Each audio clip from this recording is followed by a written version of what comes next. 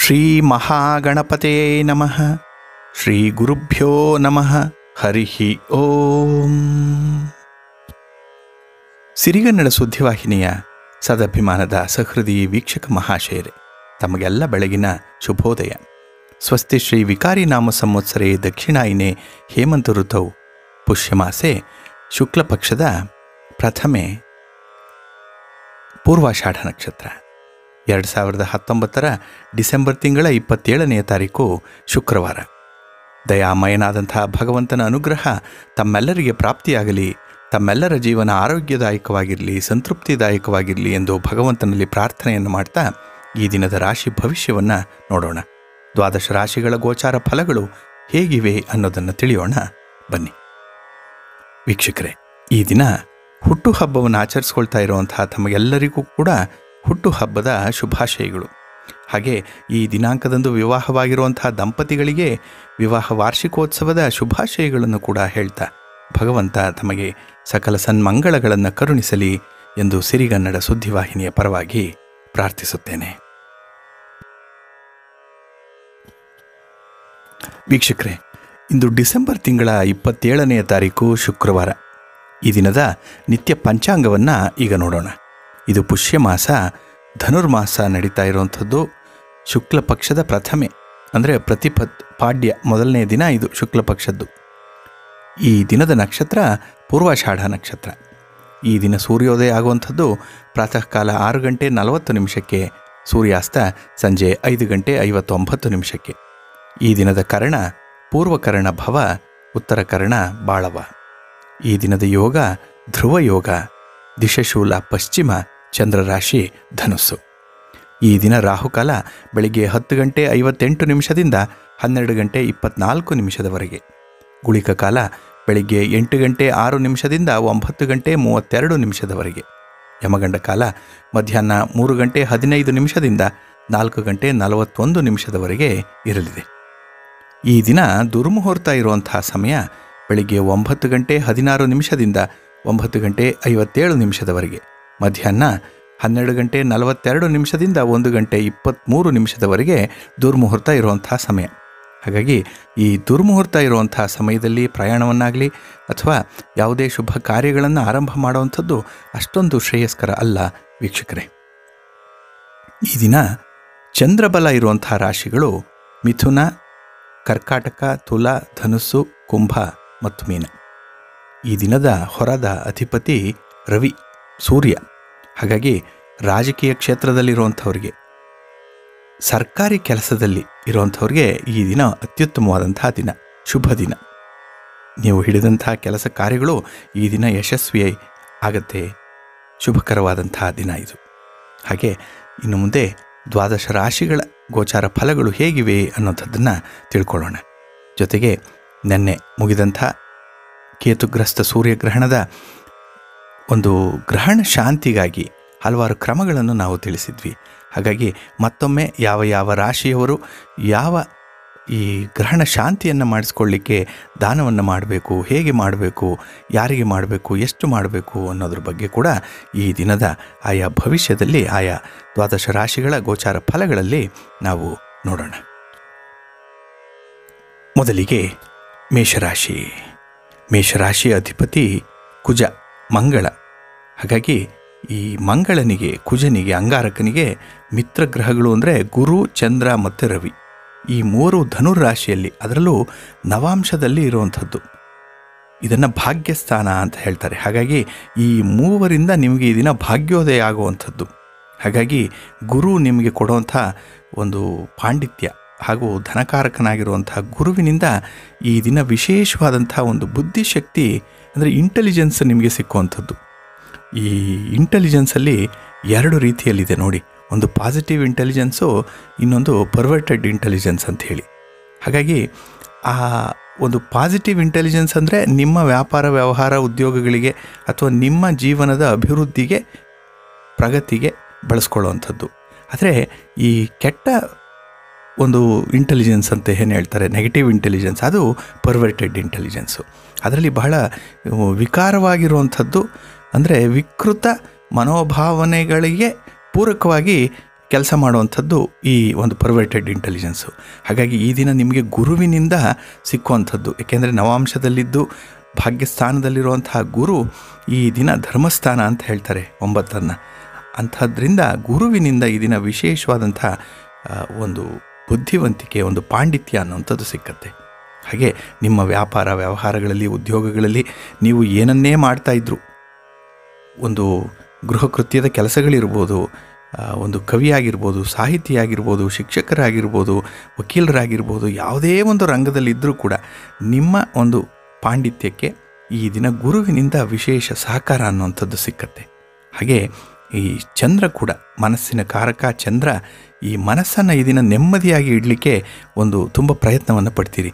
ಯಾಕೆಂದರೆ ಆರಾಮಾಗಿರಬೇಕು ಅನ್ನುವಂಥದ್ದು ನಿಮಗೆ. ಯಾಕೆಂದರೆ ನೀವು ಉದಾರ ಗುಣಕ್ಕೆ ಈ ಅಂಗಾರಕ ಯಾವಾಗಲೂ ಹೆಸರುವಾಸಿಯಾಗಿರುವಂಥದ್ದು. ಹಾಗಾಗಿ ಎಲ್ಲಿ ಧಾರಾಳತನ ಇದೆಯೋ ಅಲ್ಲಿ ಮನಸ್ಸಿನಲ್ಲಿ ನಿರಾಳ ಅನ್ನುವಂಥದ್ದು ಇದ್ದೇ ಇದೆ. ಜೊತೆಗೆ ರವಿಯಿಂದ, ಸೂರ್ಯನಿಂದ ಈಗಾಗಲೇ ನಿಮಗೆ ವಿಶೇಷ ಪ್ರಭಾವ ಇರುವಂಥದ್ದು. ನೆನ್ನೆ ನಡೆದಂತಹ ಸೂರ್ಯಗ್ರಹಣ, ಅದರಲ್ಲೂ ಈ ಸೂರ್ಯ ಅನ್ನುವಂಥದ್ದು ನಿಮಗೆ ಕರ್ಮಭಾವಕ್ಕೆ ಪೂರಕನಾಗಿ ಇರುವಂಥದ್ದು. ಹಾಗಾಗಿ ಈ ದಿನದ ಕೆಲಸ ಕಾರ್ಯಗಳು, ಉದ್ಯೋಗಗಳು ಏನೇ ಕೈಗೊಂಡರೂ ಕೂಡ, ಕರ್ಮ ಅಂದರೆ ಕೆಲಸ, ಹಾಗಾಗಿ ಅಂಥ ಉದ್ಯೋಗಗಳಲ್ಲಿ ಈ ದಿನ ಯಶಸ್ಸನ್ನು ನೀವು ಕಾಣ್ತೀರಿ. ಆದರೆ ಈ ನವಾಂಶದಲ್ಲಿರುವಂಥ ಬುಧ ಏನಿದ್ದಾನೆ, ಆ ಬುಧ ಈ ಅಂಗಾರಕನಿಗೆ ಇಬ್ಬರು ಶತ್ರುಗಳು. ಹಾಗಾಗಿ ಈ ಅಂಗಾರಕ ಮತ್ತು ಬುಧ ಅಂದರೆ ಈ ಕುಜ ಬುಧ ಇವರ ಶತ್ರುತ್ವವನ್ನು ರಾಮಾಯಣದಲ್ಲಿ ರಾವಣರ ಯುದ್ಧದಲ್ಲಿ ಒಂದು ವಿವರಣೆಯನ್ನು ಕೊಡ್ತಾರೆ. ಅಂದರೆ ಬುಧಾಂಗಾರಕ ಯೋರಿವ ಅಂತ ಹೇಳಿ, ಅಂದರೆ ಅಂಗಾರಕ ಬುಧರಿಗೆ ಗ್ರಹಯುದ್ಧ ನಡೆಯುವ ರೀತಿಯಲ್ಲಿ ಈ ರಾವಣರ ಯುದ್ಧ ನಡೀತು ಅನ್ನುವಂಥದ್ದನ್ನು ಹೇಳ್ತಾರಲ್ಲ, ಅಲ್ಲಿ ಇದನ್ನು ಉದಾಹರಿಸ್ಬೋದು. ಏಕೆಂದರೆ ಈ ಕುಜ ಶೌರ್ಯ, ಆ ಒಂದು ಸಾಹಸಕ್ಕೆ ಹೆಸರಾಗಿರುವಂಥದ್ದು. ಹಾಗೆ ಬುಧ ಒಂದು ಪಾಂಡಿತ್ಯಕ್ಕೆ, ಒಂದು ಇಂಟೆಲಿಜೆನ್ಸ್ಗೆ ಹೆಸರಾಗಿರುವಂಥದ್ದು. ಇದರಿಂದ ಒಂದು ವಾಕ್ ಸಮರ ನಡೆಯುವಂಥದ್ದು ಅಥವಾ ಯಾವುದೋ ಒಂದು ಅರ್ಥದಲ್ಲಿ ಬುಧನಿಂದ ಈ ದಿನ ನಿಮಗೆ ಸ್ವಲ್ಪ ಸೋಲುಂಟಾಗುವಂಥ ಸಾಧ್ಯತೆ ಇದೆ. ಹಾಗಾಗಿ ಈ ದಿನ ನಿಮ್ಮ ಮಾತಿನ ಶೈಲಿಯನ್ನು ಸ್ವಲ್ಪ ಬದಲಾವಣೆ ಮಾಡಿಕೊಳ್ಬೇಕು.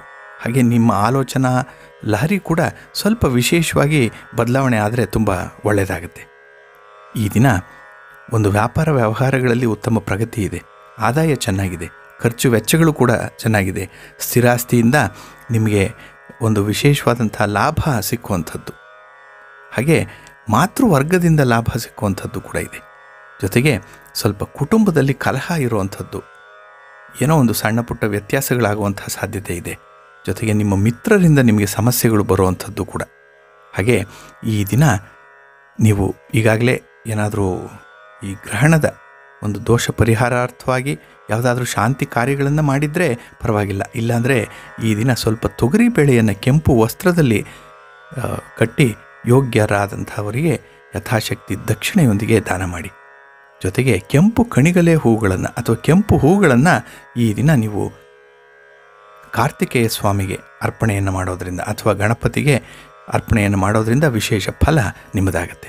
ನಿಮ್ಮ ಅದೃಷ್ಟದ ದಿಕ್ಕು ಈ ದಿನ ಪೂರ್ವ ದಿಕ್ಕು. ವೃಷಭ ರಾಶಿ. ವೃಷಭ ರಾಶಿಯ ಅಧಿಪತಿ ಶುಕ್ರ. ಶುಕ್ರನನ್ನು ಕಳತ್ರಕಾರಕ ಅಂತ ಹೇಳ್ತಾರೆ.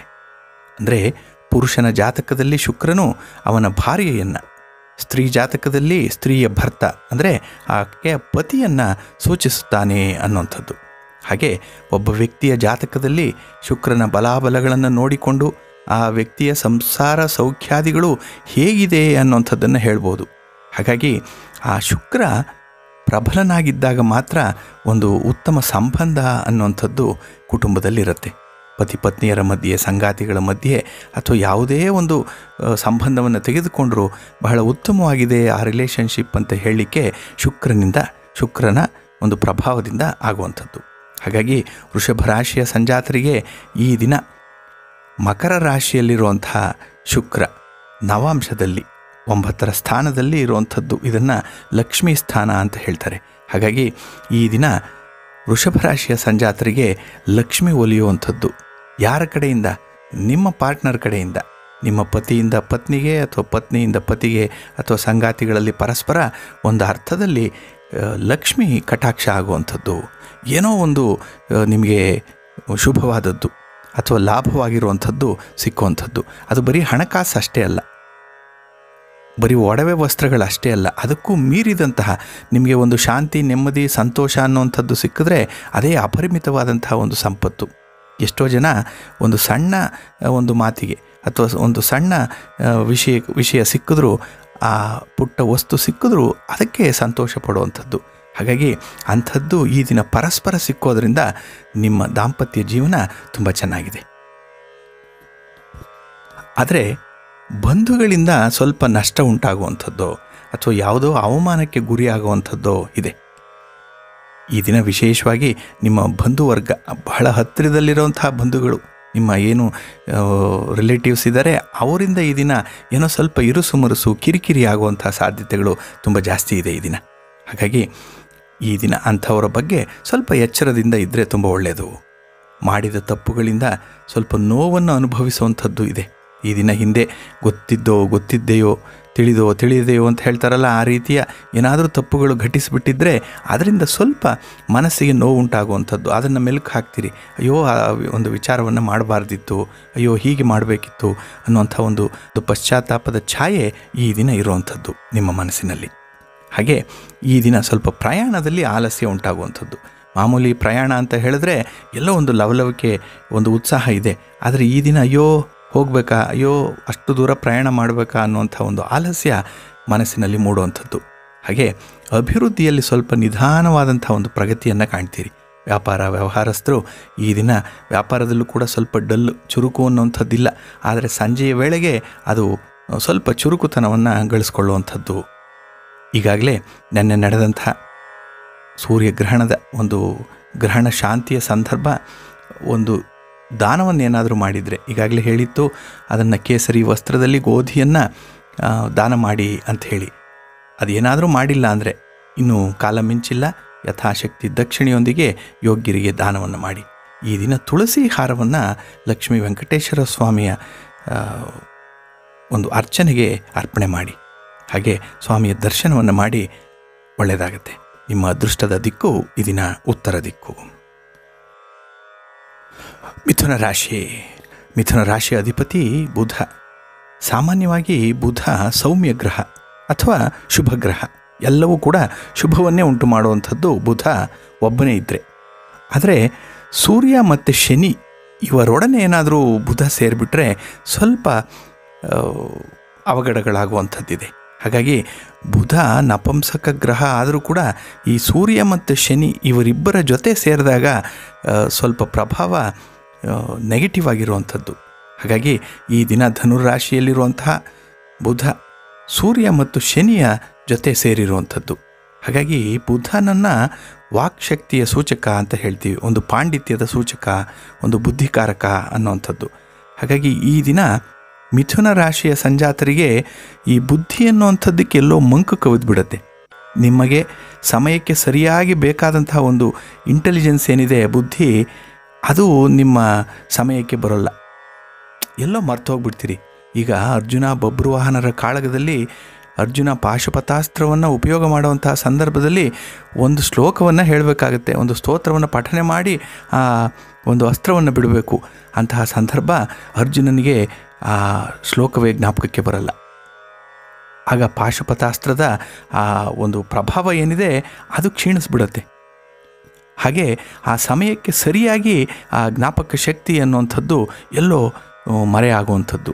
ಹಾಗೆ ಈ ದಿನ ಮಿಥುನ ರಾಶಿಯ ಸಂಜಾತರಿಗೂ ಕೂಡ ನಿಮಗೆ ಸಕಾಲಕ್ಕೆ ಬೇಕಾಗಿರುವಂಥ ಒಂದು ಮೆಮೊರಿ ಏನಿದೆ ಅದು ಲಾಸ್ ಆಗಿಬಿಡುವಂಥದ್ದು. ಈಗ ಕೆಲವು ಅಮೂಲ್ಯ ವಸ್ತುಗಳನ್ನು, ಒಂದು ಪರ್ಸನ್ ಇರ್ಬೋದು, ಚೆಕ್ ಬುಕ್ ಇರ್ಬೋದು, ಇನ್ಯಾವುದೋ ದಾಖಲೆಗಳನ್ನು, ಇನ್ನೇನೋ ಅಮೂಲ್ಯವಾಗಿರುವಂಥ ಒಂದು ಆಭರಣಗಳನ್ನು ಎಲ್ಲೋ ಇಟ್ಟಿದ್ದೀರಿ ಜೋಪಾನವಾಗಿ, ಆದರೆ ಅದು ಎಲ್ಲಿದೆ ಅನ್ನೋವಂಥದ್ದು ಈ ದಿನ ಜ್ಞಾಪಕಕ್ಕೆ ಬರಲ್ಲ. ಅದು ನಿಮಗೆ ಬೇಕು, ಅಗತ್ಯವಾಗಿ ಈಗಲೇ ಬೇಕು, ಆದರೆ ಎಲ್ಲಿದೆ ಅನ್ನೋವಂಥದ್ದು ಹುಡುಕಾಟ ಆಗುವಂಥದ್ದು. ಇದರಿಂದ ಮನಸ್ಸಿನಲ್ಲಿ ಎಲ್ಲೋ ಒಂದು ರೀತಿಯಲ್ಲಿ ಫ್ರಸ್ಟ್ರೇಷನ್ ಆಗುವಂಥ ಸಾಧ್ಯತೆ ಈ ದಿನ ಜಾಸ್ತಿ ಇದೆ. ಅದರಲ್ಲೂ ಅನಿರೀಕ್ಷಿತವಾಗಿ ಆರ್ಥಿಕ ಸಂಕಷ್ಟ ಎದುರಿಸುವಂಥದ್ದು ಕೂಡ ಇದೆ. ಸಾಲ ಮಾಡುವ ಪರಿಸ್ಥಿತಿ ಬಂದರೂ ಬರಬಹುದು ಈ ದಿನ. ಏಕೆಂದರೆ ಇದೆಲ್ಲ ಬುಧನ ಪ್ರಭಾವ, ಅದು ಸೂರ್ಯ ಮತ್ತು ಶನಿ ಇವರ ಜೊತೆಗೆ ಇದ್ದಾಗ ಆಗುವಂಥದ್ದು. ಹಾಗೆ ಸಾಮಾನ್ಯವಾಗಿ ಬುಧನನ್ನು ಬಂಧುಕಾರಕ, ಮಾತುಲಕಾರಕ, ಅಂದರೆ ಸೋದರ ಮಾವನನ್ನು ಸೂಚಿಸುವಂಥದ್ದು. ಹಾಗಾಗಿ ಈ ದಿನ ನಿಮ್ಮ ಸೋದರ ಮಾವರ ಕಡೆಯಿಂದ ಒಂದು ಅರ್ಥದಲ್ಲಿ ಒಂದು ಸಹಾಯ ಸಹಕಾರ ಸಿಕ್ಕುವಂತಹ ಸಾಧ್ಯತೆ ಇದೆ. ಆದರೆ ಕುಟುಂಬದಲ್ಲಿರುವಂಥ ಉಳಿದವರಿಂದ ನಿಮಗೆ ಅಷ್ಟೊಂದು ಸಹಕಾರ ಇಲ್ಲ. ಅವರು ಒಂದು ಅರ್ಥದಲ್ಲಿ ಶತ್ರುಗಳ ರೀತಿಯಲ್ಲಿಯೇ ಈ ದಿನ, ಏಕೆಂದರೆ ಸಮಯಕ್ಕೆ ಸರಿಯಾಗಿ ಅವರ ಒಂದು ಸಹಕಾರ ಕೂಡ ನಿಮಗೆ ಈ ದಿನ ಸಿಗ್ತಾ ಇಲ್ಲ ಅನ್ನುವಂಥದ್ದು. ಜೊತೆಗೆ ಈ ದಿನ ವಾದ ವಿವಾದಗಳಿಂದ, ಏಕೆಂದರೆ ಈ ಕಾಲಪುರುಷನಿಗೆ ವಾಕ್ ಸಮಾನ ಬುಧ, ಹಾಗಾಗಿ ಈ ದಿನ ಆಗುವಂಥ ಒಂದು ವಾದ ಅಥವಾ ವಿವಾದ, ಏನೋ ಒಂದು ಮಾತುಕತೆ, ಒಂದು ಆರ್ಗ್ಯುಮೆಂಟ್ ಏನಿದೆ, ಇದು ಅತಿರೇಕಕ್ಕೆ ಹೋಗುವಂಥ ಸಂದರ್ಭ ಇದೆ. ಹಾಗಾಗಿ ನೀವು ಯಾವುದೇ ಕ್ಷೇತ್ರದಲ್ಲಿರಲಿ, ಏನೇ ವ್ಯಾಪಾರ ವ್ಯವಹಾರ ಉದ್ಯೋಗ ಏನೇ ಮಾಡ್ತಾಯಿದ್ರು ಅಥವಾ ಮನೆಯಲ್ಲಿದ್ದರೂ ಕೂಡ ಈ ದಿನ ಯಾವುದೋ ಒಂದು ಮಾತಿಗೆ ಮಾತು ಹೆಣೆದುಕೊಳ್ಳುವಂಥದ್ದು, ಮಾತಿಗೆ ಮಾತು ಬೆಳೆಯುವಂಥದ್ದು. ಹಾಗಾಗಿ ಇಂಥ ಮಾತನ್ನು ಈ ದಿನ ನೀವು ಸ್ವಲ್ಪ ಕಡಿವಾಣವನ್ನು ಹಾಕಬೇಕು. ಯಾವ ಮಾತನ್ನು ಎಷ್ಟು ಬೇಕೋ ಅಷ್ಟೇ ಆಡಬೇಕೇ ಹೊರತು ಅದಕ್ಕೆ ಮೀರಿ ಒಂದು ಶಬ್ದವನ್ನು ಕೂಡ ಹೆಚ್ಚಿನ ಪ್ರಯೋಗ ಅನ್ನುವಂಥದ್ದನ್ನು ಮಾಡಬಾರ್ದು. ಈ ದಿನ ಸ್ವಲ್ಪ ಆರೋಗ್ಯದಲ್ಲಿ ಏರುಪೇರಾಗುವಂಥ ಸಾಧ್ಯತೆ ಕೂಡ ಇದೆ. ಹಾಗಾಗಿ ನಿಮ್ಮ ಆರೋಗ್ಯದ ಬಗ್ಗೆ ಸ್ವಲ್ಪ ಗಮನವನ್ನು ಹರಿಸಿ. ಜೊತೆಗೆ ನೆನ್ನೆಯ ಗ್ರಹಣ ಶಾಂತಿ ಕಾರ್ಯದಲ್ಲಿ ಈಗಾಗಲೇ ಹೇಳಿದಾಗೆ ಹಸಿರು ವಸ್ತ್ರದಲ್ಲಿ ಹೆಸರು ಬೇಳೆಯನ್ನು ದಾನ ಮಾಡುವಂಥದ್ದು, ಹಾಗೆ ವಿಷ್ಣುವಿನ ಆರಾಧನೆಯನ್ನು ಮಾಡಿ ಈ ದಿನ ಸಾಧ್ಯ ಆದರೆ ವಿಷ್ಣು ಸಹಸ್ರನಾಮವನ್ನು ಪಠನೆ ಮಾಡಿ, ಇಲ್ಲ ಒಮ್ಮೆ ಕೇಳಿಸ್ಕೊಳ್ಳಿ, ಬಹಳ ಉತ್ತಮ ಒಂದು ಫಲ ನಿಮ್ಮದಾಗುತ್ತೆ. ಈ ದಿನದ ಅದೃಷ್ಟದ ದಿಕ್ಕು ನಿಮಗೆ ಪೂರ್ವ ದಿಕ್ಕು. ಕರ್ಕಾಟಕ ರಾಶಿ. ಚಂದ್ರನಿಗೆ ಕರ್ಕಾಟಕ ರಾಶಿ ಸ್ವಕ್ಷೇತ್ರ, ಅಂದರೆ ಈ ರಾಶಿಗೆ ಚಂದ್ರ ಅಧಿಪತಿ. ಹಾಗಾಗಿ ಚಂದ್ರನಿಗೆ ಶತ್ರುಗಳು ಯಾರೂ ಇಲ್ಲ. ಅವನ ಮಿತ್ರರಂದರೆ ರವಿ ಮತ್ತು ಬುಧ. ಹಾಗಾಗಿ ರವಿ ಬುಧ ಧನುರಾಶಿಯಲ್ಲಿ, ಆದರೂ ಷಷ್ಠ ಸ್ಥಾನದಲ್ಲಿ ಇರೋದರಿಂದ ಈ ಸಂದರ್ಭದಲ್ಲಿ ಷಷ್ಠ ಸ್ಥಾನ ಒಂದು ವೈರಿಸ್ಥಾನ, ಶತ್ರುಸ್ಥಾನ, ಆರೋಗ್ಯ ಸ್ಥಾನ ಅಂತ ಹೇಳ್ತೀವಿ. ಈ ದಿನ ಎರಡು ಅಂಶಗಳನ್ನು ನೀವು ಗಮನಿಸಬೇಕಾಗಿದೆ ಕರ್ಕಾಟಕ ರಾಶಿಯವರು. ಒಂದು, ಷಷ್ಠ ಸ್ಥಾನದಲ್ಲಿರುವಂತಹ ಆರೋಗ್ಯ ಸ್ಥಾನದಲ್ಲಿರುವಂತಹ ಚಂದ್ರ ಈ ದಿನ ನಿಮ್ಮ ಆರೋಗ್ಯಕ್ಕೆ ಉತ್ತಮ ಸಹಕಾರವನ್ನು ನೀಡುವಂಥದ್ದು ಚಂದ್ರನ ಪ್ರಭಾವದಿಂದ. ಏಕೆಂದರೆ ಈ ದಿನ ಚಂದ್ರ ಒಂದು ಪ್ರಶಾಂತತೆಯನ್ನು ಸೂಚಿಸೋದ್ರಿಂದ, ಅದರಲ್ಲೂ ಲಾಭಾಧಿಪತಿಯಾದಂತಹ ಚಂದ್ರ ಆರೋಗ್ಯದಲ್ಲೂ ಕೂಡ ಒಂದು ಉತ್ತಮ ಪ್ರಗತಿಯನ್ನು ಸಾಧಿಸಲಿಕ್ಕೆ ಸಹಕಾರಿಯಾಗಿದ್ದಾನೆ. ಹಾಗಾಗಿ ನಿಮಗೆ ಏನೇ ಮನೋರೋಗ ಇದ್ದರೂ ಕೂಡ, ದುಃಖ ಅನ್ನುವಂಥದ್ದಿದ್ದರೂ ಕೂಡ ಅದು ಈ ದಿನ ಸ್ವಲ್ಪ ಶಮನ ಆಗುವಂಥದ್ದು. ಹಾಗಾಗಿ ಮನಸ್ಸಿಗೆ ನೆಮ್ಮದಿ ಅನ್ನುವಂಥದ್ದು ಸಿಕ್ಕತ್ತೆ. ಸಾಮಾನ್ಯವಾಗಿ ನಿಮ್ಮ ಕರ್ಕಾಟಕ ರಾಶಿಯವರಿಗೆ ಯಾವುದೋ ಒಂದು ಪ್ರಬಲವಾದಂಥ ಒಂದು ಚಿಂತೆ ಪ್ರಾರಂಭದಿಂದಲೂ ಇದ್ದೇ ಇರುವಂಥದ್ದು. ಅದಕ್ಕೆ ಯಾವ ಮೂಲದಿಂದಲೂ ಕೂಡ ನಿಮಗೆ ಇದುವರೆಗೆ ಪರಿಹಾರ ಅನ್ನುವಂಥದ್ದು ಕಂಡಿಲ್ಲ. ಬಹಳ ಪ್ರಯತ್ನ ಪಟ್ಟರೂ ಆ ಒಂದು ಸಮಸ್ಯೆಯಾಗಿಯೇ ಉಳ್ಕೊಂಡಿರುವಂಥದ್ದು. ಆದರೆ ಈ ದಿನ ಅಂತಹ ಸಮಸ್ಯೆಯ ಮೇಲೆ ಮಾಡುವಂತಹ ಚಿಂತೆ ಸ್ವಲ್ಪ ಶಮನ ಆಗಿ ಬೇರೆ ಎಲ್ಲಿಗೋ ಮನಸ್ಸು ಹರಿಯೋದ್ರಿಂದ ಸ್ವಲ್ಪ ಮಾನಸಿಕವಾಗಿ ನೆಮ್ಮದಿಯಿಂದ ಇರ್ತೀರಿ. ಚಂದ್ರ ಮನುಷ್ಯನ ಮನಸ್ಸನ್ನು, ಬುದ್ಧಿಯನ್ನು ಸೂಚಿಸೋದ್ರಿಂದ, ಅದರಲ್ಲೂ ಈ ದಿನ ಯುಕ್ತಾಯುಕ್ತ ವಿವೇಚನೆ ಉಳ್ಳುವಂಥದ್ದು, ಮೃದು ಭಾಷೆಯಾಗಿರುವಂಥದ್ದು ಈ ದಿನ ಚಂದ್ರನಿಂದ. ಹಾಗಾಗಿ ಈ ಚಂದ್ರನಿಂದ ನೀಡುವಂತಹ ಒಂದು ಪ್ರಬಲವಾದಂತಹ ಬುದ್ಧಿಶಕ್ತಿ ಏನಿದೆ, ಅದರಿಂದ ಈ ದಿನ ಒಂದು ಶತ್ರುಗಳು ನಾಶ ಆಗುವಂಥದ್ದು. ಅಂದರೆ ನಿಮ್ಮ ಕೆಲಸ ಕಾರ್ಯಗಳಿಗೆ ಅಡ್ಡಿಯಾಗುವಂತಹ ಯಾರು ಶತ್ರುಗಳು, ಹಿತಶತ್ರುಗಳು ನಿಮ್ಮ ಕುಟುಂಬದಲ್ಲೋ ಅಥವಾ ಬಂಧು ಮಿತ್ರರ ಕೂಟದಲ್ಲೋ ಯಾರೋ ಒಬ್ಬರು ಇದ್ದಾರೆ, ಅವರು ಈ ದಿನ ದೂರ ಹೋಗುವಂಥದ್ದು, ಅಥವಾ ನಿಮ್ಮ ಕೆಲಸ ಕಾರ್ಯಗಳಿಗೆ ಯಾವುದೇ ರೀತಿಯ ಮುಂದೆ ಅಡ್ಡಿ ಅನ್ನುವಂಥದ್ದಿಲ್ಲ. ಯಾಕೆಂದರೆ ಅವರೊಬ್ಬರಿಂದ ಏನೋ ತೊಡಕಾಗುವಂಥದ್ದಿತ್ತು, ಅದು ಈ ದಿನ ಒಂದು ದಾರಿ ಕ್ಲಿಯರ್ ಆಗುವಂಥದ್ದು. ಹಾಗಾಗಿ ನಿಮ್ಮ ಪ್ರಗತಿಯ ಮಾರ್ಗ ಈ ದಿನದಿಂದ ಬಹಳ ಸರಾಗವಾಗಿದೆ. ಒಂದು ಗುರಿಯನ್ನು ಮುಟ್ಟಲಿಕ್ಕೆ ಬಹಳ ವಿಶೇಷವಾದಂಥ ಒಂದು ಪ್ರಯತ್ನ ಮಾಡೋದರಿಂದ ಅದು ನಿಮಗೆ ಒಂದು ಲಾಭಾಂಶವನ್ನು ತಂದುಕೊಡುತ್ತೆ. ಜೊತೆಗೆ ಗುರಿಯನ್ನು ಮುಟ್ಟಲಿಕ್ಕೆ ನಿಮಗೆ ಒಂದು ಈಸಿ ಆಗುವಂಥದ್ದು ಈ ಚಂದ್ರನ ಪ್ರಭಾವದಿಂದ. ಹಾಗೆ ಈ ದಿನ ಸ್ಥಿರಾಸ್ತಿಯ ಖರೀದಿ ಮಾಡುವಂಥ ಯೋಗ ಇದೆ. ಆ ಬಗ್ಗೆ ಏನಾದರೂ ಆಲೋಚನೆ ಇದ್ದರೆ ಸ್ವಲ್ಪ ಪ್ರಯತ್ನವನ್ನು ಪಡಿ. ಜೊತೆಗೆ ಈ ಸ್ವಯಂಕೃತ ಅಪರಾಧಗಳೇನಿದೆ ಅದರಿಂದ ಸ್ವಲ್ಪ ಹಿನ್ನಡೆ ಆಗುವಂಥದ್ದು.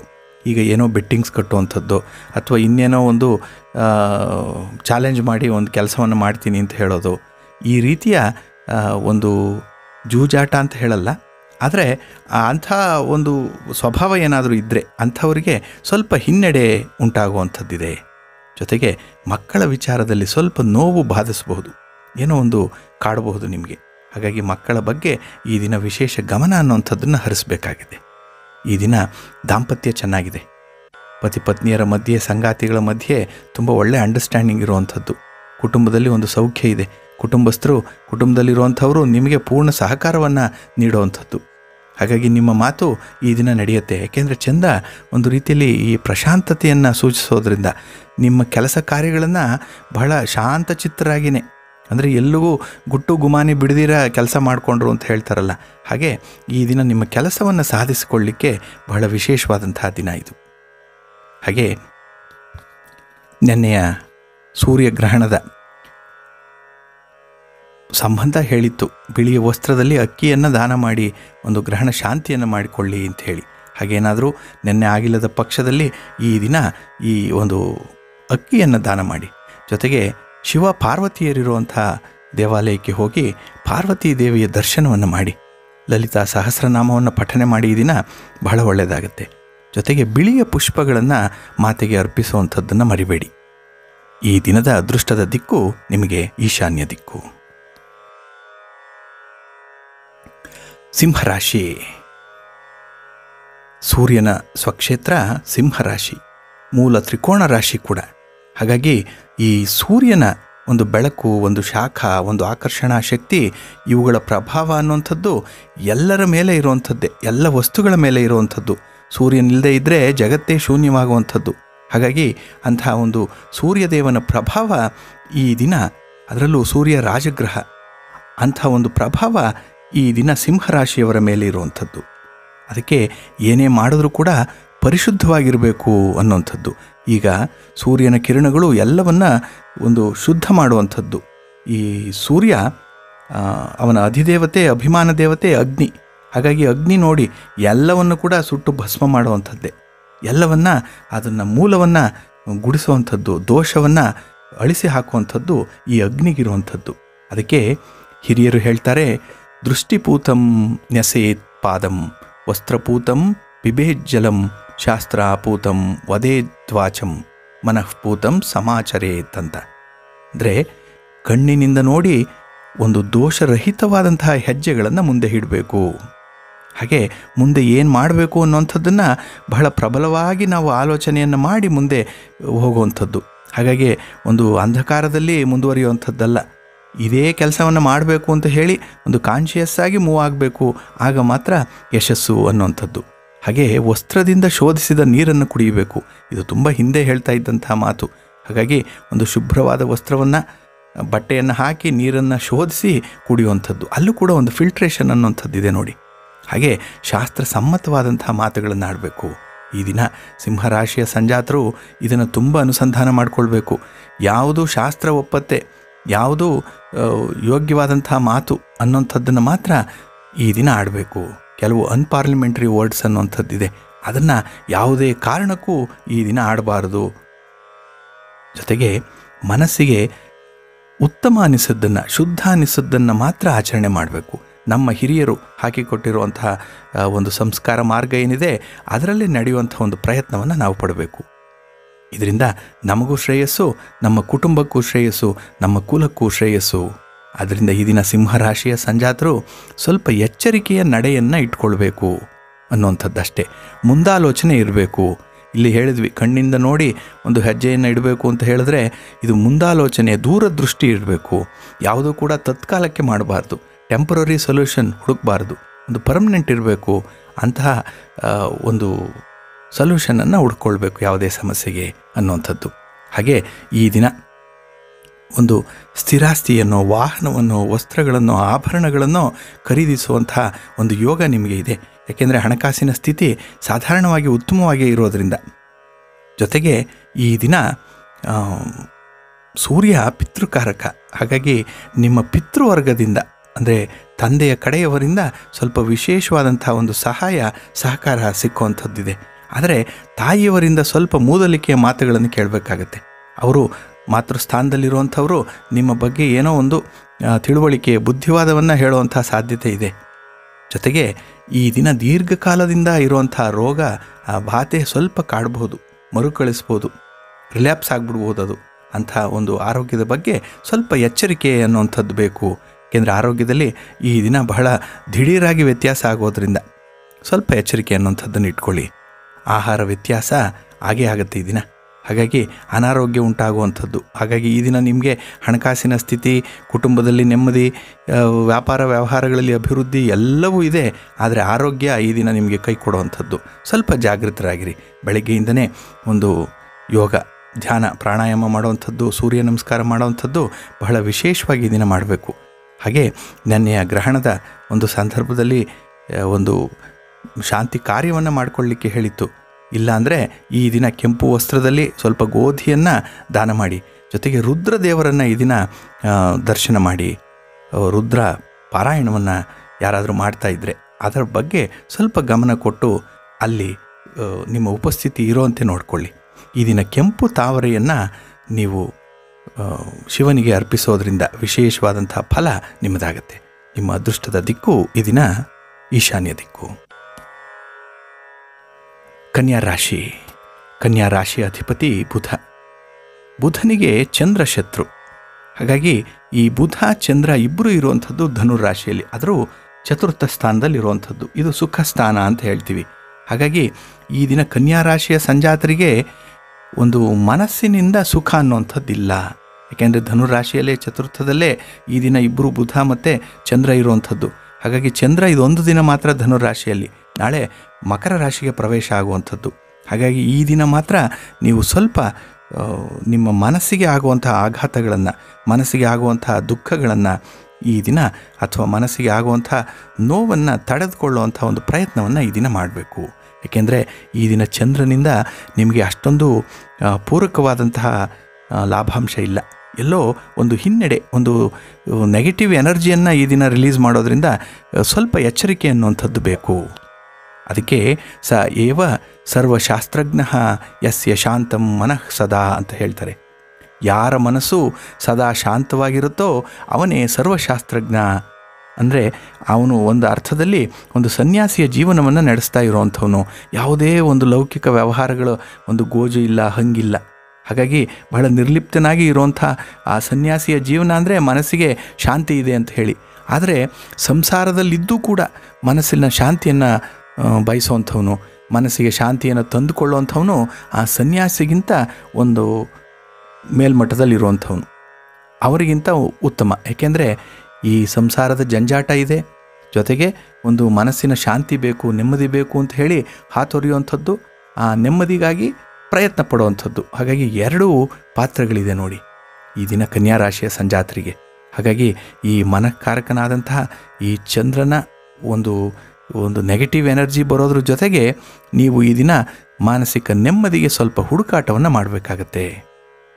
ಜೊತೆಗೆ ಈ ದಿನ ನಿಮ್ಮ ಮಕ್ಕಳಿಂದ ಅಥವಾ ಮನೆಯಲ್ಲಿರುವಂತಹ ಕಿರಿಯರಿಂದ ತುಂಬ ಲಾಭ ಆಗುವಂಥದ್ದು, ಒಳ್ಳೆಯ ಹಿತವಾದಂತಹ ಸುದ್ದಿಯನ್ನು ಕೇಳ್ತೀರಿ, ಮನಸ್ಸಿಗೆ ತುಂಬ ಸಂತೋಷ ಉಂಟಾಗುತ್ತೆ. ಅದರಿಂದ ಉದ್ಯೋಗದಲ್ಲಿ ಬಡ್ತಿ ಸಿಕ್ಕುವಂಥದ್ದು ಅಥವಾ ಆ ಉದ್ಯೋಗ ಸ್ಥಳದಲ್ಲಿ ನಿಮ್ಮ ಕೆಲಸ ಕಾರ್ಯಗಳಿಗೆ ಒಂದು ಶ್ಲಾಘನೆ ಸಿಕ್ಕುವಂಥದ್ದು ಇದೆ. ಹಾಗಾಗಿ ಈ ದಿನ ನೀವು ಕೆಲಸ ಮಾಡುವಂತಹ ಸ್ಥಳದಲ್ಲಿ ಬಹಳ ಕಂಫರ್ಟಬಲ್ ಆಗಿರ್ತೀರಿ. ಜೊತೆಗೆ ದಾಂಪತ್ಯದಲ್ಲಿ ನೆಮ್ಮದಿ ಅನ್ನುವಂಥದ್ದಿದೆ. ಈ ದಿನ ಬಹಳ ವಿಶೇಷವಾಗಿ ನಿಮಗೆ ಒಂದು ಪತಿ ಪತ್ನಿಯರ ಮಧ್ಯೆ, ಸಂಗಾತಿಗಳ ಮಧ್ಯೆ ಒಂದು ತಿಳುವಳಿಕೆ ಇದೆ. ಆದರೆ ಆ ತಿಳುವಳಿಕೆ ಅತಿರೇಕಕ್ಕೆ ಹೋಗಬಾರ್ದು. ಇದೊಂದು ಸ್ವಲ್ಪ ಎಚ್ಚರ ಅನ್ನುವಂಥದ್ದು ಜೊತೆಗೆ ಇರಬೇಕಾಗಿದೆ. ಈ ದಿನ ಏನಾದರೂ ಒಂದು ಕೋರ್ಟು ಕಚೇರಿಗಳಲ್ಲಿ ಯಾವುದಾದ್ರೂ ಒಂದು ಕೇಸ್ಗಳಿದ್ದರೆ ಅದು ಜಯಕ್ಕೆ ಪ್ರಾಪ್ತಿಯಾಗುವಂಥದ್ದು.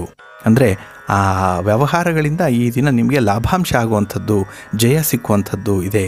ಈ ದಿನ ನಿಮ್ಮ ಆತ್ಮೀಯರಿಂದ ಕೆಲವರಿಂದ ವಿಶೇಷ ಸಹಕಾರ ಸಿಕ್ಕತ್ತೆ.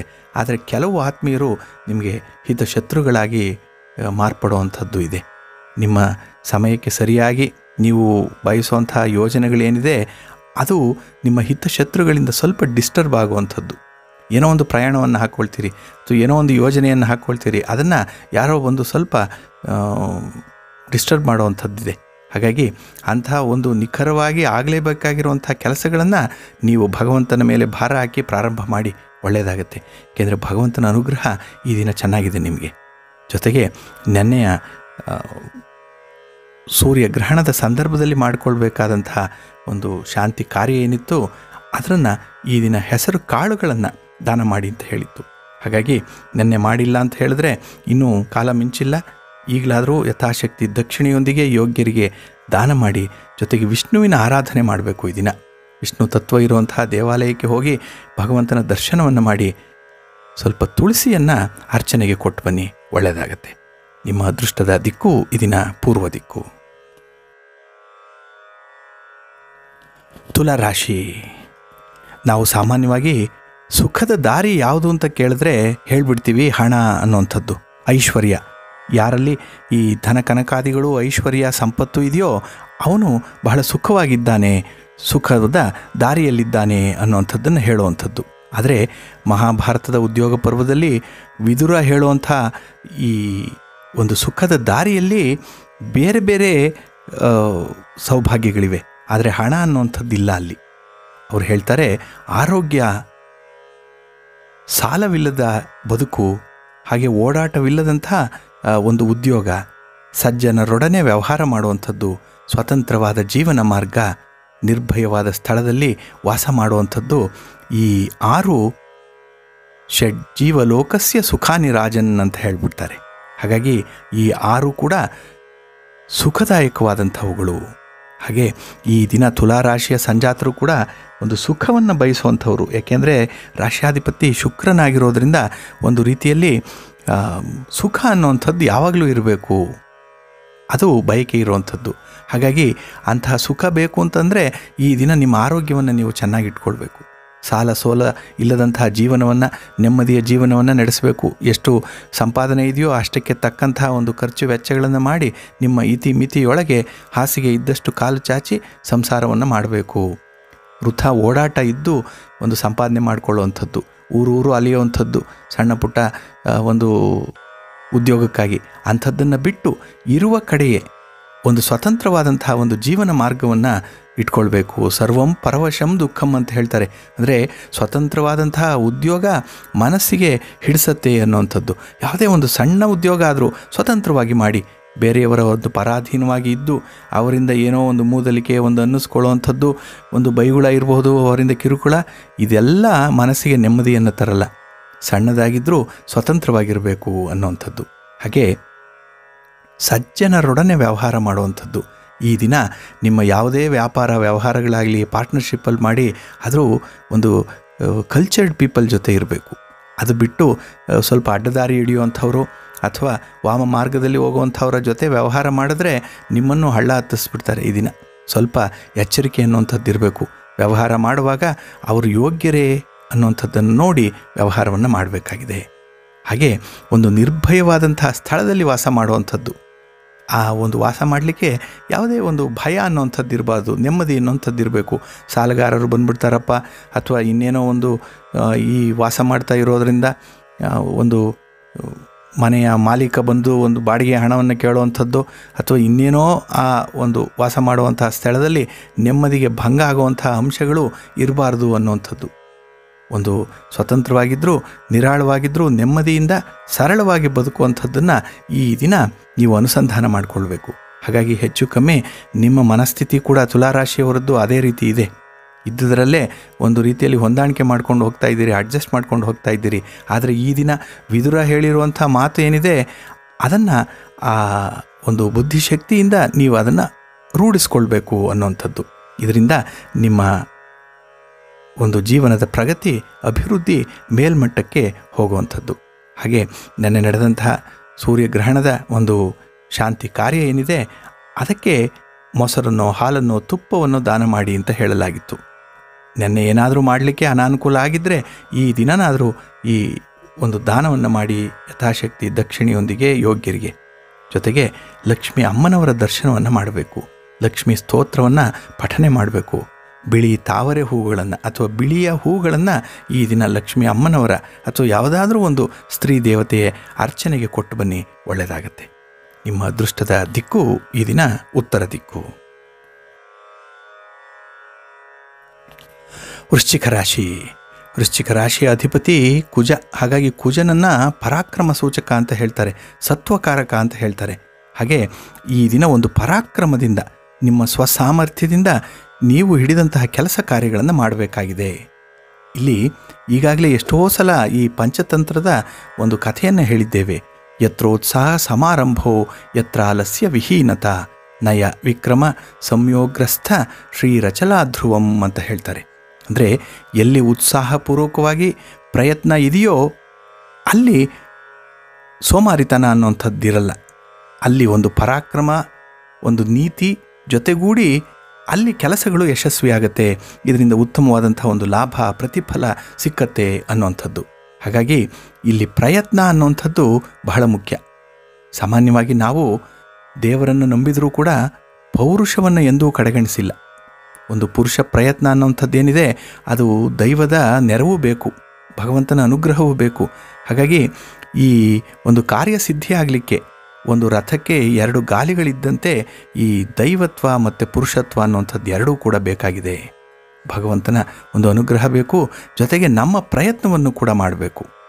ಅದು ಬಿಟ್ಟು ಒಂದು ಭಗವಂತನೇ ನೋಡ್ಕೊಳ್ತಾನೆ ಅಂತ ಹೇಳಿ ಪ್ರಯತ್ನವನ್ನೇ ಮಾಡದೆ ಕೈಕಟ್ಟಿ ಕೂತ್ರೆ ಅದು ಫಲ ಸಿಕ್ಕುವಂಥದ್ದಲ್ಲ. ನಮ್ಮ ರಾಮಾಯಣ ಮಹಾಭಾರತಗಳನ್ನು ನೋಡಿ, ಇತಿಹಾಸವನ್ನು ನೋಡಿ ಯಾರೂ ಕೂಡ ಕೈಕಟ್ಟಿ ಕೂತಿಲ್ಲ. ಪ್ರಯತ್ನ ಅನ್ನುವಂಥದ್ದು ಮಾಡಿದ್ದಾರೆ. ಎಲ್ಲಿ ಭಗವಂತನ ಅನುಗ್ರಹ ಇತ್ತೋ ಅಲ್ಲಿ ಜಯ ಸಿಕ್ಕಿದೆ, ಎಲ್ಲಿ ಅನುಗ್ರಹ ಇಲ್ಲ ಅಲ್ಲಿ ಸೋಲುಂಟಾಗಿದೆ. ಆದರೂ ಪ್ರಯತ್ನ ಅನ್ನುವಂಥದ್ದು ಬೇಕೇ ಬೇಕು.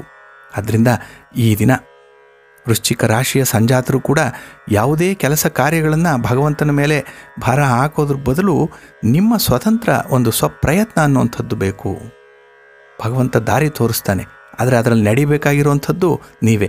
ಆ ಒಂದು ಪ್ರಯಾಸ, ಒಂದು ಪ್ರಯತ್ನ ಎರಡೂ ಕೂಡ ಈ ದಿನ ಇರಬೇಕಾಗಿದೆ. ಇದರಿಂದ ನಿಮ್ಮ ಕೆಲಸ ಕಾರ್ಯಗಳು, ಉದ್ಯೋಗಗಳು, ನೀವು ಏನು ಬಯಸ್ತೀರಿ ಆ ಬಯಕೆಗಳೆಲ್ಲ ಈಡೇರಲಿಕ್ಕೆ ನಿಮ್ಮ ಪ್ರಯತ್ನದಿಂದ ಫಲ ಸಿದ್ಧಿಸುವಂಥದ್ದು ಈ ದಿನ. ಈ ದಿನ ಸ್ವಲ್ಪ ಪ್ರಯಾಣ ಮಾಡುವಂತಹ ಸಂದರ್ಭದಲ್ಲಿ ಅಡೆತಡೆಗಳಾಗ್ಬೋದು, ಆದರೂ ಅದನ್ನು ಪ್ರಯತ್ನಪೂರ್ವಕವಾಗಿ ಜಯಿಸ್ಬೋದು ನೀವು. ಸ್ವಲ್ಪ ಎಂತಹ ಅಡೆತಡೆಗಳು ಬಂದರೂ ಕೂಡ ಅದನ್ನು ನಿವಾರಣೆ ಮಾಡುವಂಥ ಒಂದು ಸಾಮರ್ಥ್ಯ ಇದೆ. ಆದರೆ ಸ್ವಲ್ಪ ವಿವೇಚನೆ ಅನ್ನುವಂಥದ್ದನ್ನು ಅಲ್ಲಿ ಬಳಸ್ಕೊಳ್ಬೇಕು. ಕೆಲವು ಕೆಲಸಗಳಲ್ಲಿ ನಿರಾಸಕ್ತಿ ಉಂಟಾಗಬಹುದು. ಒಂದು ಅನಾರೋಗ್ಯನೋ, ನರ ದೌರ್ಬಲ್ಯ ಇರುವಂಥದ್ದು, ಆರೋಗ್ಯದಲ್ಲಿ ವ್ಯತ್ಯಾಸ, ಈ ಮಾನಸಿಕವಾಗಿ ಏನೋ ಒಂದು ಹಿಂಸೆ ಆಗುವಂಥದ್ದು, ಕಿರುಕುಳ, ಈ ರೀತಿಯಲ್ಲಿ ಕೆಲಸ ಕಾರ್ಯಗಳಲ್ಲಿ ಈ ದಿನ ಅಷ್ಟೊಂದು ಆಸಕ್ತಿ ಅನ್ನುವಂಥದ್ದಿಲ್ಲ. ಆದರೆ ಅಂಥ ಒಂದು ಆಸಕ್ತಿಯನ್ನು ನೀವು ಪ್ರಯತ್ನಪೂರ್ವಕವಾಗಿ ತರಿಸ್ಕೊಳ್ಬಹುದು. ನೋಡಿ, ಒಂದು ಇಂಟ್ರೆಸ್ಟ್ ಅನ್ನೋವಂಥದ್ದು ಬಂದುಬಿಟ್ರೆ, ಕೆಲಸ ಮಾಡಲಿಕ್ಕೆ ಮನಸ್ಸು ಬಂದುಬಿಟ್ರೆ ಎಂಥದ್ದನ್ನು ಕೂಡ ಈ ದಿನ ಜಯಿಸ್ಬಿಡ್ತೀರಿ. ಹಾಗೆ ಈ ದಿನ ಕುಟುಂಬದಲ್ಲಿ ಒಂದು ನೆಮ್ಮದಿ ಇರುವಂಥದ್ದು. ಏಕೆಂದರೆ ಆ ಕುಟುಂಬದ ಹಿರಿಯರು ಮಾಡಿರುವಂಥ ಒಂದು ಆಸ್ತಿಯ ಬಗ್ಗೆನೋ ಅಥವಾ ಯಾವುದೋ ಒಂದು ವಿಚಾರದ ಬಗ್ಗೆ ಹಿರಿಯರಿಂದ ಬರುವಂಥದ್ದು ನಿಮಗೆ ಲಾಭಾಂಶವನ್ನು ತರೋದ್ರಿಂದ ಒಂದು ಅರ್ಥದಲ್ಲಿ ನೆಮ್ಮದಿ ಇರುವಂಥದ್ದು ಈ ದಿನ ಇದೆ. ಹಾಗೆ ನಿನ್ನೆ ನಡೆದಂತಹ ಸೂರ್ಯಗ್ರಹಣದ ಒಂದು ಈ ಗ್ರಹಣದ ಆಚರಣೆಯ ಫಲವಾಗಿ ಮಂಗಳ ದ್ರವ್ಯಗಳನ್ನು ದಾನ ಮಾಡಿ ಅಂತ ಹೇಳಲಾಗಿತ್ತು. ಹಾಗಾಗಿ ಅರಿಶಿನ, ಕುಂಕುಮ, ಬಳೆಗಳನ್ನು, ಸುಗಂಧ ದ್ರವ್ಯವನ್ನು, ಸೀರೆಯನ್ನು, ಕುಪ್ಪಸವನ್ನು, ಹೂವು, ಹಣ್ಣು, ಫಲ, ತಾಂಬೂಲಾದಿಗಳ ಜೊತೆ ಯಥಾಶಕ್ತಿ ದಕ್ಷಿಣೆಯೊಂದಿಗೆ ಈ ದಿನ ಯೋಗ್ಯರಾದಂಥ ಮುತ್ತೈದೆಯರಿಗೆ ದಾನವನ್ನು ಮಾಡಿ. ಜೊತೆಗೆ ಶಿವ ಪಾರ್ವತಿಯರಿರುವಂಥದ್ದು ಅಥವಾ ಲಕ್ಷ್ಮೀ ವೆಂಕಟೇಶ್ವರ ಸ್ವಾಮಿ ಇರುವಂಥ ದೇವಾಲಯಕ್ಕೆ ಹೋಗಿ ಅಮ್ಮನವರ ದರ್ಶನವನ್ನು ಮಾಡಿ ಬನ್ನಿ. ಈ ದಿನ ಶ್ರೀದೇವಿ ಸ್ತೋತ್ರವನ್ನು ಪಠನೆ ಮಾಡಿ, ಕರವೀರ ಪುಷ್ಪವನ್ನು ಮಾತೆಗೆ ಅರ್ಪಿಸಿ ಒಳ್ಳೆಯದಾಗತ್ತೆ. ನಿಮಗೆ ಇಷ್ಟಾರ್ಥಗಳು ನೆರವೇರುತ್ತೆ. ನೆಮ್ಮದಿ ಅನ್ನುವಂಥದ್ದು ಇದೆ ಕುಟುಂಬದಲ್ಲಿ. ಒಳ್ಳೆಯ ತಿಳುವಳಿಕೆ, ಒಳ್ಳೆಯ ಒಂದು ಸಪೋರ್ಟ್ ಅನ್ನುವಂಥದ್ದು ಸಿಗಬೇಕಾದ್ರೆ ಈ ದಿನ ಈ ಒಂದು ಮಂಗಳ ದ್ರವ್ಯಗಳನ್ನು ದಾನ ಮಾಡುವಂಥದ್ದಾಗಬೇಕು. ನಿಮ್ಮ ಅದೃಷ್ಟದ ದಿಕ್ಕು ಈ ದಿನ ಪೂರ್ವ ದಿಕ್ಕು.